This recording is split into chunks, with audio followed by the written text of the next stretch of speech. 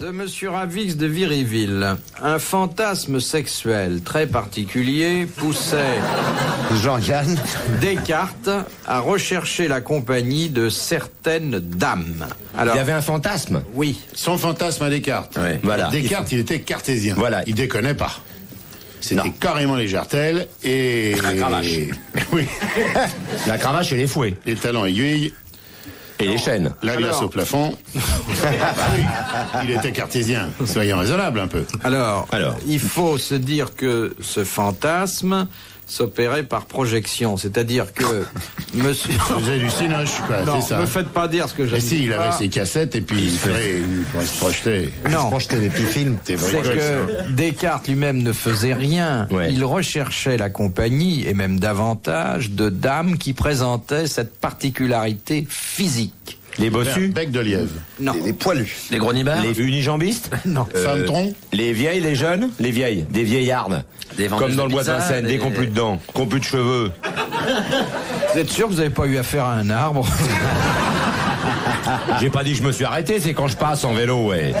On sait ça comment? Il a raconté, lui, Descartes, ça? Oui, Ah bon? En long et en large, il a décrit. Moi, j'aime bien les dames qui ont ça. oui. Et puis on a vu des portraits de dames Il qui fait le l'avaient savant aimé. comme s'il connaissait que ça. Il l'a lu sur le papier. Vous avez jamais lu non, mais vous rigolez. C'est très connu, ça. Vous Je le avez savais. lu dans Descartes? Je connais pas grand-chose de l'œuvre de Descartes, mais ça, je le savais. Cochon. Il sortait Des avec gravautés. des nonnes. Une couleur de peau. Non, c'est pas une caractéristique professionnelle. Vestimentaire. Non, C'est non. physique. Elle grosse. était jeune ou vieille? Peu importe. Il s'en fout. Bon, Grosse grosse ou ou maigre? petite? Peu importe. Chauve. Belle ou moche. Peu importe. Elles étaient abîmées? Il leur manquait quelque chose ou elles avaient Non. quelque chose en plus? Non, C'est une question de vocabulaire. non. Eh Il ben, fallait qu'elles soient propres ou fallait- sales? Peu importe. Pas cher. Fallait qu'elle soit pas chère. Il avait un côté La un peu. notion de prix n'intervient pas. Dommage. Il était compliqué, hein. Non, c'était un fantasme. Tatouées, des trucs comme ça? Non, C'était un lieu particulier où il fallait qu'elle soit. non. Bon, et il n'y avait rien de vestimentaire. Il fallait qu'il rien pleuve. du tout. Rien du tout. Il fallait qu'il pleuve. Il les aimait bien mouillés. Blanche ou brune ou quelque chose comme ça? Non, pas du tout. Non, non. quoi, non. bon, Enfin, bon, alors, Intelligent. mettons, s'il vous plaît, messieurs, voulez-vous me laisser un peu diriger cette histoire qui m'intéresse beaucoup? Imaginons que nous ayons vécu à l'époque de Descartes, on voyait passer une dame comme ça, et entre nous, on disait, ah, elle va bien plaire à Descartes. Ah celle-ci. oui, tout de suite. Tout de suite, habillée comme ça dans la rue. On a une copine de Jean-Pierre. Ouais.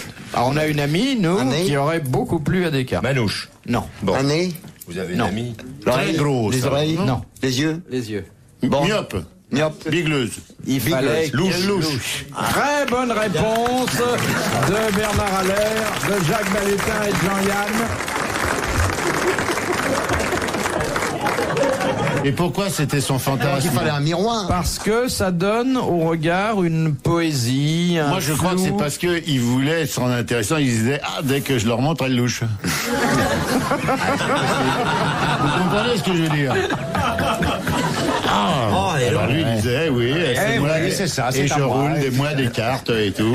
C'est d'ailleurs ça qu'on appelle un strabisme convergent. Oui. Surtout qu'il s'appelait pas Jean, celui-là, mais Alors, est-ce qu'on sait dans quel sens il les aimait? je crois que ça peut converger, loin, hein, diverger. L'essentiel, c'est que les deux yeux soient pas parallèles, parce que c'est très banal, ça. Descartes, dis donc. Vous vous rendez compte? Quel vieux saligo. Ah, il n'y a jamais eu une journaliste qui ne...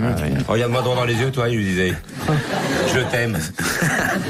Faut être vraiment vicelard, hein, parce que c'est vrai. Vous savez, hein, il y a des déviations Il portait plus des lunettes. complexes. Ah non, mais c'est innocent. Moi, je trouve que ces trucs-là, c'est pas... Non, mais ça montre que la notion de beauté est subjective et que ce qui peut passer pour un défaut aux yeux de certains est un charme dans les yeux d'autres. hein. Surtout dans les yeux. Et un jour, dans une manif, moi j'ai eu peur, c'est vrai, parce que j'ai m'approché, puis il y a un CRS de dos qui tenait très très fort sa mitraillette, et quand je l'ai croisé, j'ai regardé, et il était comme ça. Ça fait un effet Ah extraordinaire. ouais, on sait pas où il va tirer. Ah bah oui, alors là, on se dit... Et comment vous arrivez à loucher, vous, sur comment Ah mais moi j'ai les des yeux comédiens indépendants en plus. Faites voir, Bernard.